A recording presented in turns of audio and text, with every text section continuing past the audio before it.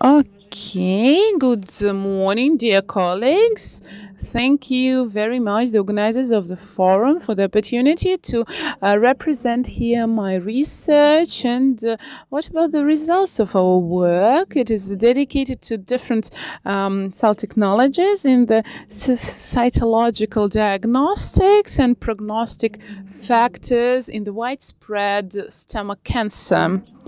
Stomach cancer is currently among the leading positions in the morbidity and incidence and death rates in Russia and around the world. In the structure of diagnostic standards, morphology is of specific interest because that is a defining factor and defining part of the chain. It helps us to define the degree and the status of the tumor, and ISCC and IHC are highly sensitive research and also highly specific, and they are not very expensive. A number of researchers, domestic ones and foreign ones, they emphasize the comparable results in the sensitivity and specificity. And as for cytological method, it is one of the most well-developed method, and it helps us to determine the level, the degree of the tumor, though we receive a small number of cells, and cytology wins in such a situation. The most important thing is that we are not enemies, and we are pursuing the common goal. And of course, we should use ICC and IHC together, and it also improves the efficiency. We had the comparative analysis in 324 cases, and they were quite compatible, and there were some deviations, but it was due to the lack of the necessary number of cells, and the material was not of quite quality, and the sensitivity of diagnostics amounted to 94% for stomach cancer. That is according to the primary material we had. When we compared ICC and IHC, the figures were compatible, the incidence was 90%, and the reasons of deviations were the same, so inadequate histological materials. And if we talk about prognostic factors in stomach cancer, one of the most well researched, this is P53, and that is used as a means for forecasting and prognosing. It is identified in 40% of cases, and the expression of P53 is linked to the negative prognosis. And it is also due to the sensitivity of the tumor to radiotherapy, and also Ki67, that is another one. And it is there are different viewpoints about the significance of it. In some factors, it is considered as a very important ones, but the age, the gender, the status, and the stage of cancer can be the defining factors, and it can be linked to a high expression of Ki67, and another one, HER2, that is one of the most well-known and well-researched receptors. We have some positive results about the fact that those patients who have a HER, about 6 to 34% of the patients can be diagnosed and then can be prescribed a medicine and then they can survive. So we research different markers with different cell technologies. We have researched microslides from 33 patients with stomach cancer. And the microslides were developed by traditional methods with prints and also with liquid cytology, with cytospin. We evaluated different types of lavages from abdominal cavity, and we had the significant sufficient volume of residue, and then we used the automated system to assess it. That is how we have reflected the ratio between informative and non-informative material that we have used by means of liquid cytology, unfortunately, to assess how appropriate and how usable the material is. We should have dozens of cells, and 1/3 of the research was considered as an inappropriate for the continuation of the research, and the main reasons for that were lack of informative material, informative cells. And also would like to mention that for a cytologist, when he performs the evaluation, morphological evaluation, so the work is impeded by a large number of mucus, and also the necrosises and inflammation, all of it hinders the work. So we've introduced sort of borderline numbers, and it helped us to conduct the chemical research. That is an example of how microslides look like P53 with a high expression, and we see different types of reactions, so it can be a high reaction or a low reaction. And as for key 67, we have also seen some high and moderate expression, like more than 50%. And as for protein HER2, according to recommendations, it is assessed at the threshold as the presence of 10% of the colored tumor cells with the full or part of the membrane coloring, and we had that in 32% of the cases. We also had a moderate expression in some of them, like 2 points. And then it requires be confirmed by the FISH analysis.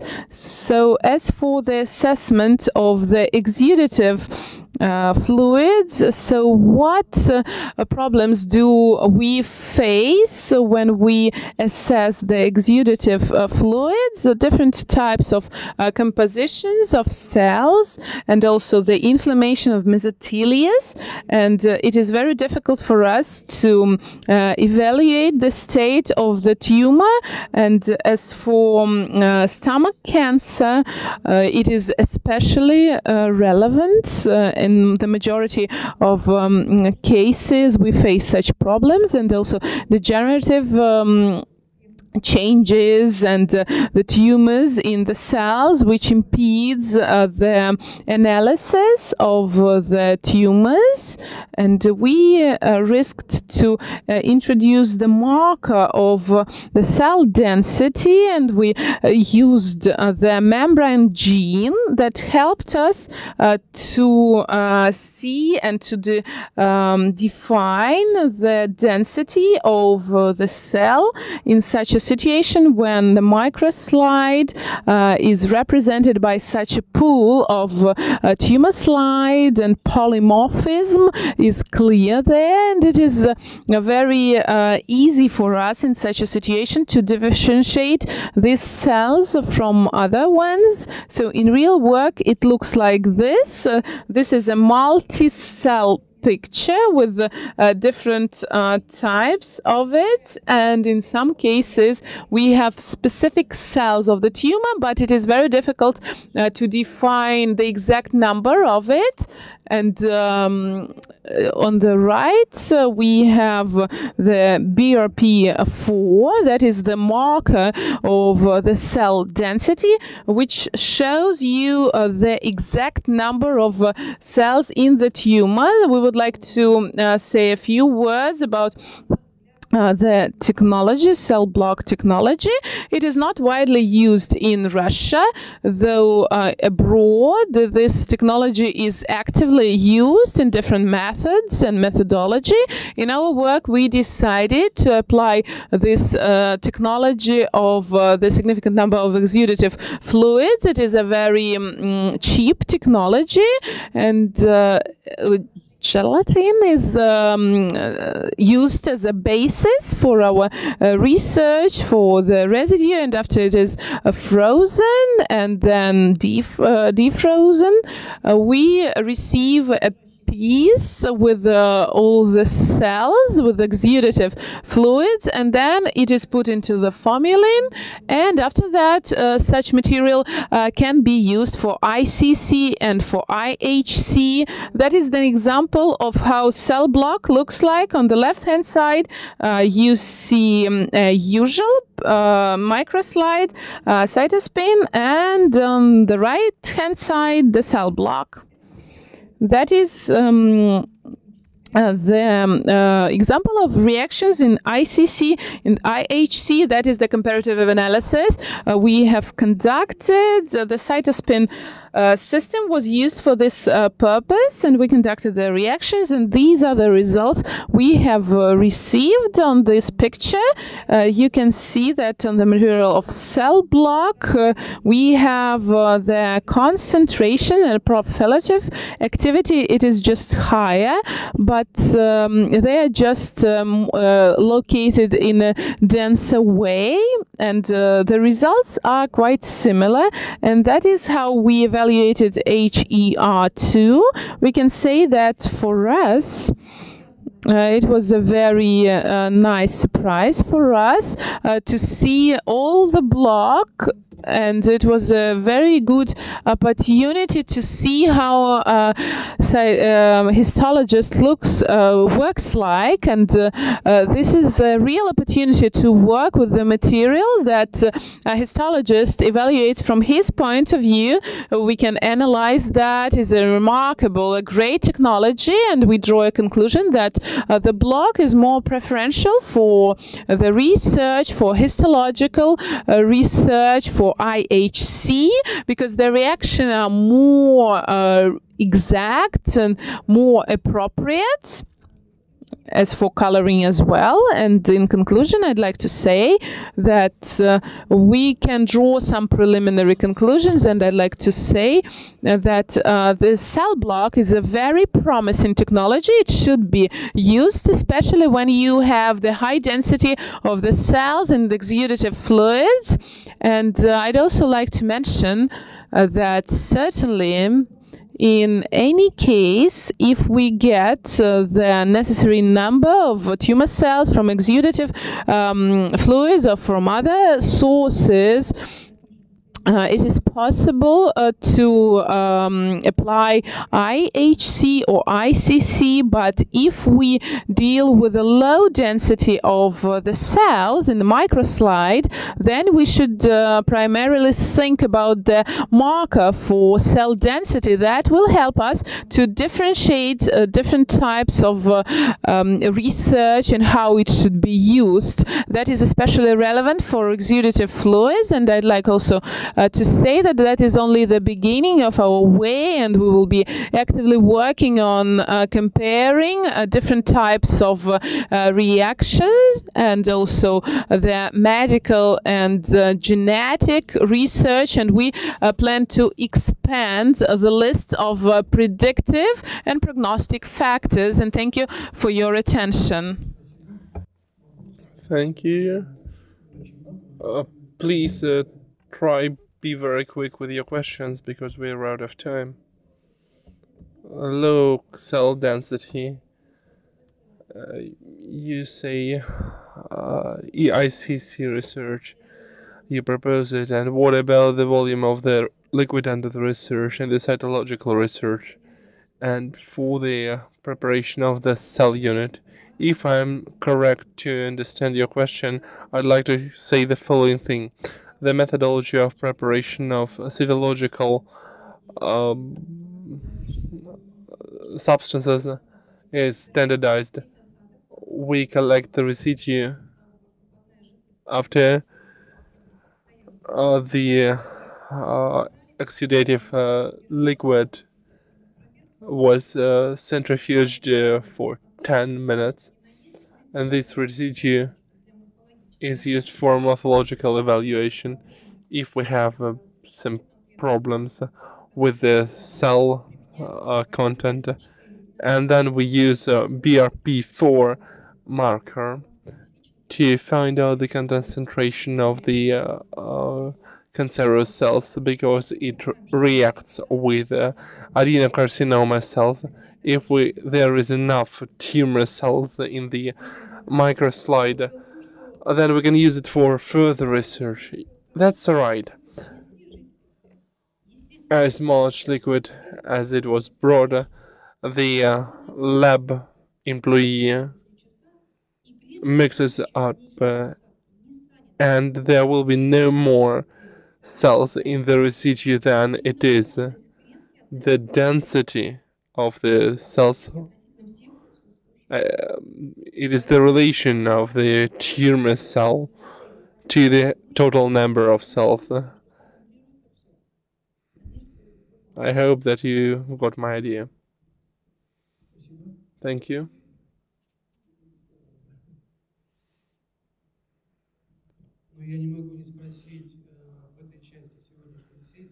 In this part, I would like to ask,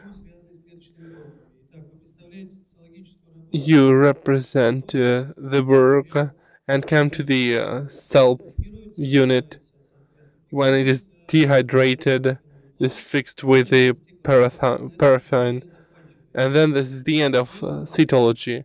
And who conducts the preparation of the cell unit, who evaluates it, who writes down the conclusion, and who puts down the general conclusion on cytology and histology. In our case, histological part was assisted by Asil Galimovna Kudai-Berdenova, and unless there is a difference between cytologists and histologists, the cell unit is worked on by the histologists, but cytologists must work on it too, because their results are there is agreement of results, and for cytologists it is a good further development. It is more the movement to the pathology. Yes, this is the case. The cytologists must work with the pathologists. This is a productive cooperation with productive diagnostics. So we have been working in such a way since 10 years, and that's fine to hear that people in Russia come to this point. The person who works with IHC, the microslides you presented as microdiagnostics, I would like to say that they are not sufficient and writing down the conclusion based on them, and sending the decision to the clinics on tactics of treatment. And that is why I can share our experience. We represented it in Yokohama, Japan, at the Congress on Liquid Cytology and on IHC researches. In case we can make IHC research, we refuse from ICC. This was the initiative of the one of the members of our group. It is a risk, of course.